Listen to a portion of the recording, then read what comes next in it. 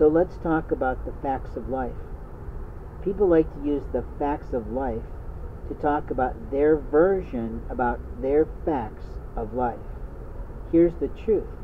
What is someone else's facts of life really depend on whose access rights we're talking about.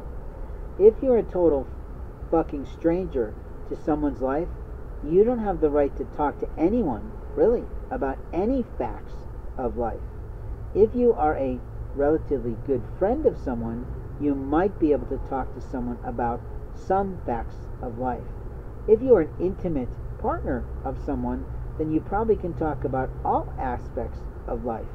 But if you're thinking that some information that you picked up through gossip or literally distribution of someone's information that came across your desk illegally or morally is yours, you have fooled yourself on the true aspects of the world of facts of life.